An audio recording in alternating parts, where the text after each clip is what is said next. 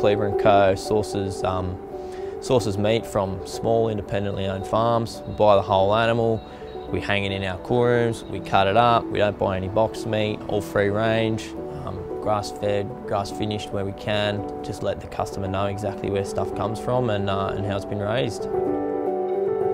My background is butchery straight out of school pretty much. I found butchery appealing, the traditional aspect of it, old world, that community aspect to it, getting to know people, being known around town, that basic sort of simplicity of it, I guess. There's quite a big divide really between the customer and the farmer, and a lot of the times the butcher doesn't have the answers that the customer really wants. I didn't really know how I was going to do it, but I wanted to get meat in the shop that was coming straight from the farms, and I could look someone in the eye and say, oh, this is from here, this is the farmer, this is what it's been fed.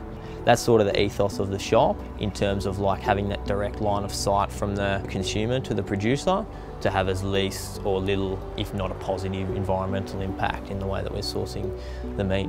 Over the years, we've sort of ended up with probably 20 plus farms we get stuff from. Just finding like-minded people that are keen to also have that vision of, you know, dealing directly with customers and knowing where their beef's going to. There's a bit of, I guess, a bit of romanticism, a bit of nostalgia in there, similar to how it's always been done. The shop's nothing new. It's sort of how butcher shops all used to be.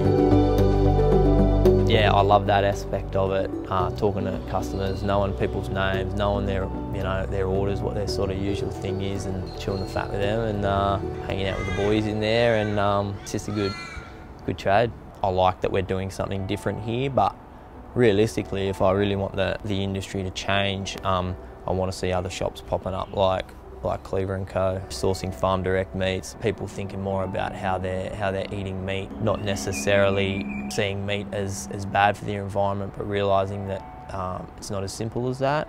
It's pretty sort of cold, messy work at times, but it's fulfilling, it's meaningful, and yeah, just want more people to be attracted to it, I guess, yeah.